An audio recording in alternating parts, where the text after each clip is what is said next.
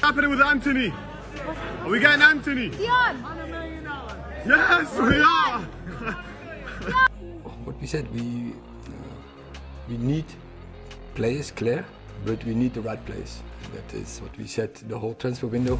Man United icon Van der Sar makes rare move to rescue Red Devils in Antony transfer talks. It has been reported by The Independent the fee of £80 million has been agreed, but the deal is held by the fact that Chelsea have seen the price of Antony and are raising the price of hakim Ziyech to €44 million. Ziyech being a priority target for Ayax to replace the outgoing Antony. Edwin van der Sar rescued Manchester United countless times throughout his stint as a player at the club, and he and the Red Devils have continued their strong relationship after his playing days. The Ajax chief executive has now made a rare decision to help United and former manager Erik ten Hag seal a deal for priority transfer target Antony. The Red Devils are locked in advanced talks with Ajax over the 22-year-old, and there is confidence an agreement will be struck before the September 1st summer transfer deadline. Van der Sar, not for the first time, has taken it upon himself to intervene and bring negotiations to a close. According to De Volkskrant, United have accelerated their pursuit of Antony in the final week of the window